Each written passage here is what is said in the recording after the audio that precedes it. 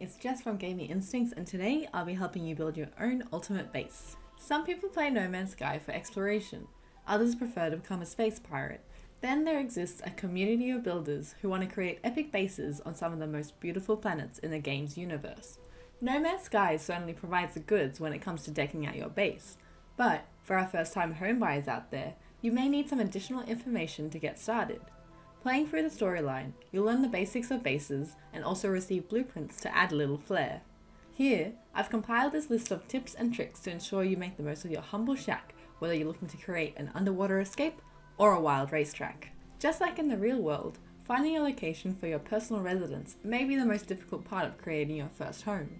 Luckily, No Man's Sky has no limit to the number of bases you build, which means you have endless opportunities for creativity. To make it even easier, you're able to build a teleporter in every base, therefore you have easy access to each planet you've decided to claim. With all this in mind, there's no reason to get caught up on where your base should lie. Some people may prefer to build their creations on aesthetic planets with lush flora and fauna, while others are more resource oriented. It's worth creating a base on planets with high value resources. I personally found extreme weather planets quite beneficial, since crystals can be harvested during storms.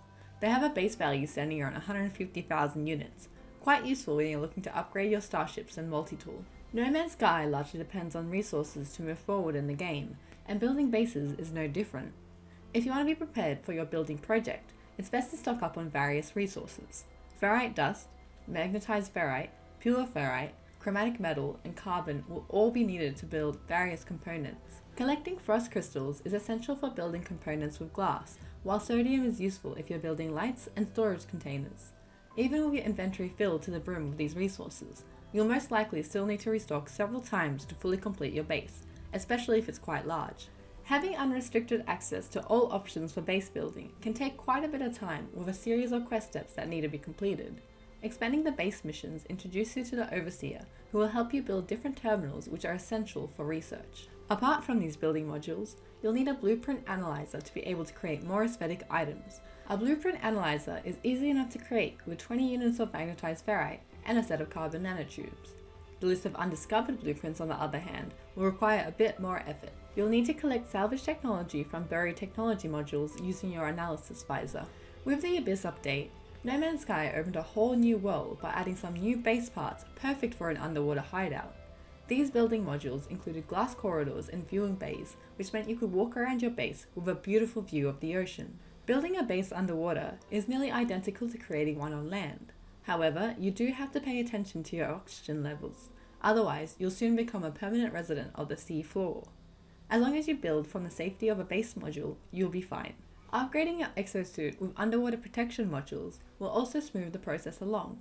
Although S-Class upgrades aren't available from technology merchants, they must be found in other sources, such as damaged machinery.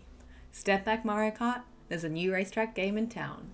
It may seem a strange addition to No Man's Sky's base building options, but it certainly provides a little fun to your average resident.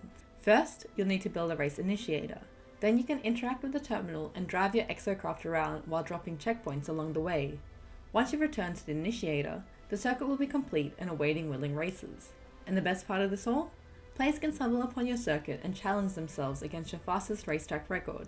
This option is only available via base sharing, so make sure you upload your creation to find some speedy challenges. Hello Games have limited the size of a base to 20,000 components. However, there's an easy way to get around that problem. Simply build another base computer and your creation will extend into one big mega base. If you want to share your pièce de résistance with other players, upload your base using the option on your base computer and everyone in the same game mode will be able to explore your creation. At the end of the day, No Man's Sky allows you to build pretty much everywhere, which means your only limit is your imagination. If you want to focus on base building without having to go through the trouble of finding resources, take a dive into creative mode and build to your heart's content. Like and subscribe if you enjoyed this video and click that notification bell if you want to stay in the loop with all of our latest content. Also, take a look at our official website at gaminginstincts.com for the latest in video game news and reviews. Thanks for watching, everybody.